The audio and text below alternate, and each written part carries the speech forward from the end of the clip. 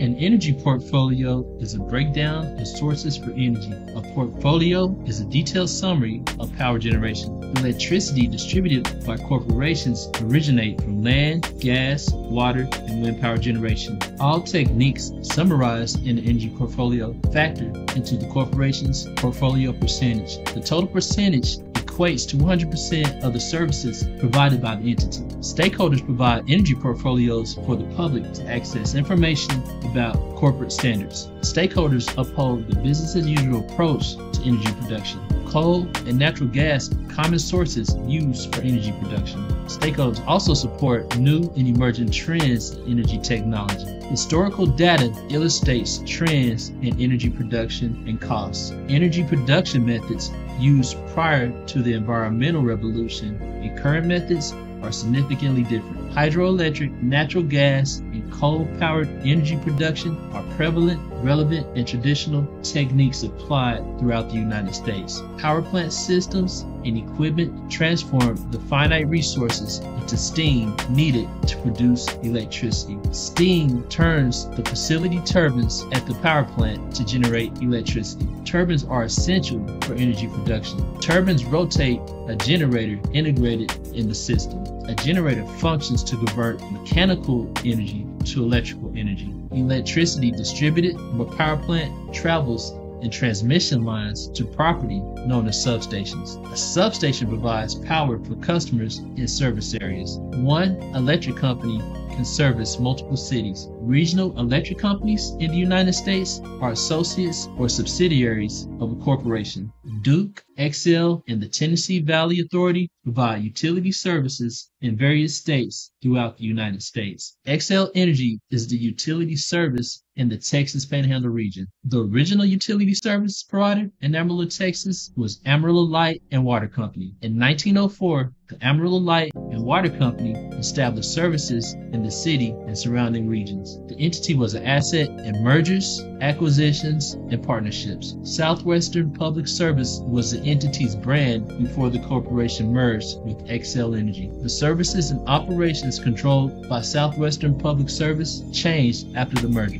SPS continued business as usual, but the entity and Xcel Energy benefited from the partnership. Services expanded in Amarillo and surrounding communities after the merger, and the growth was conducive to quality services. Xcel provided a statement about the services. Quote, Southwestern Public Service Company, now known as Xcel Energy, has proudly served electric customers since 1904. We began operations in Roswell, New Mexico, but steadily expanded as our communities grew and cities connected their power grids. SPS has a long history of considering the environmental impacts of the energy production. Built in the 1960s, the Nicholas Generating Station in Amarillo, Texas pioneered the use of reclaimed treated wastewater for cooling and other power plant functions. The technology is now a mainstay of environmentally consciousness industrial operations nationally. Nicholas is a zero discharge facility, which means no processed waters are discharged from the plant site. Cooling water from the Nicholas Heritage Complex is reused to irrigate grasses, seed crops, and forage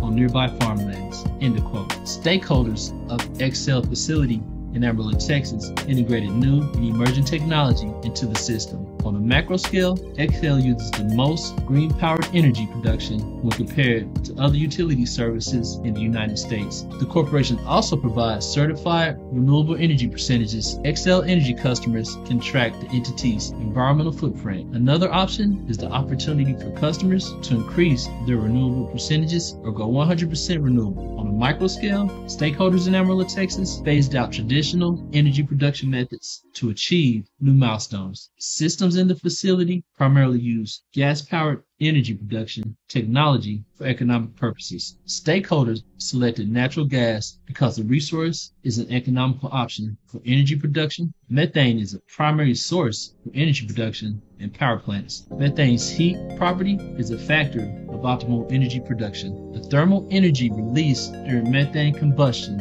is proportional to the amount of electricity produced at a power plant. 3,412 British thermal units of thermal energy is necessary to produce 1 kilowatt of electricity.